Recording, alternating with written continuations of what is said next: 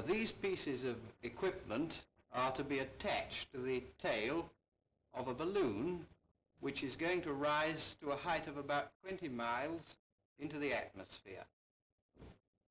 The most important features are these radio transmitters which tell us the height of the balloon, and in particular these photographic plates.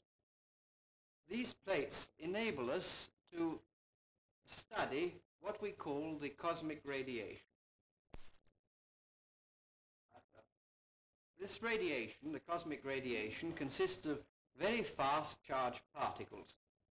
The particles are so fast that they are able to penetrate this tin box and go right through the photographic plates contained in it. We get the plates back when they're cut off on a parachute, and then we develop them and look at them under the microscope. We are then able to find out particular things that these particles have done.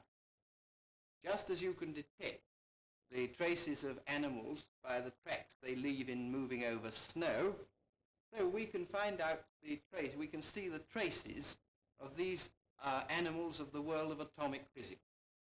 We are, as it were, experienced hunters of the particles of the cosmic radiation.